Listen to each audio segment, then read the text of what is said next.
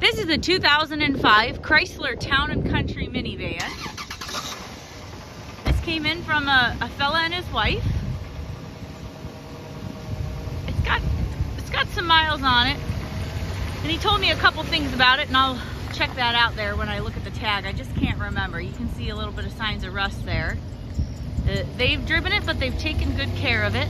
I think he told me that there's some hub bearing noise when you drive, if I recall. Let me just take a look at the tag.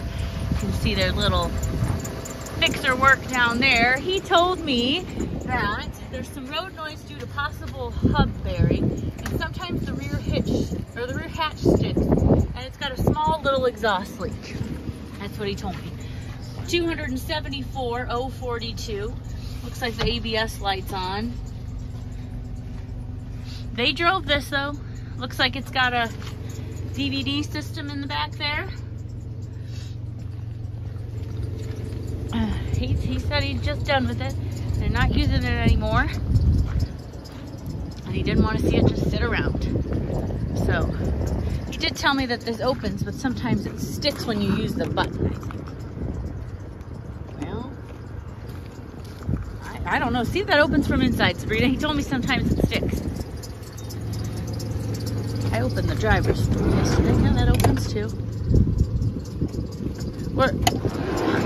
It wasn't locked. Yeah, he told me sometimes it doesn't want to open. Okay.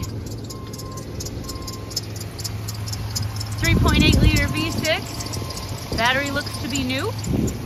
All right, 1128. Subscribe to our channel.